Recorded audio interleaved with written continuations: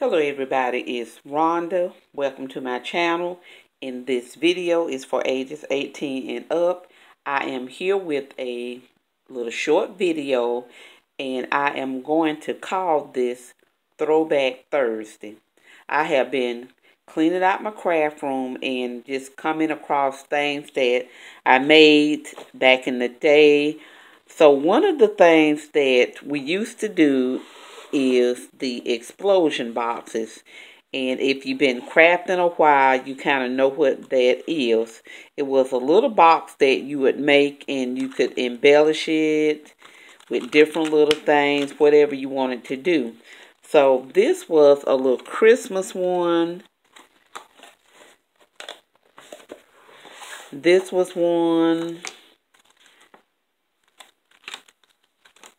And again, just little boxes, and you could also put like a little gift in it if you wanted to give it to somebody. You could use like birthday paper, just whatever. So I used to teach these classes for this also, and this was one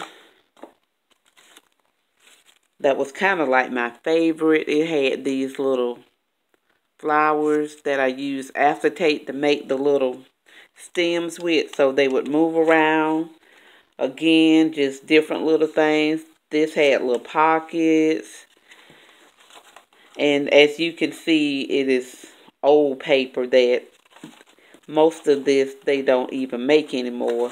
So anyway, I had a couple of those, and when I did the class, I would have the little templates for my little students, and how you started, you would just cut a 4-inch square off of each side of this, and then you would make the next one maybe a 1/4 of an inch, a little smaller than the first one, and then the next one a 1/4 of an inch until you got however many little flaps you wanted.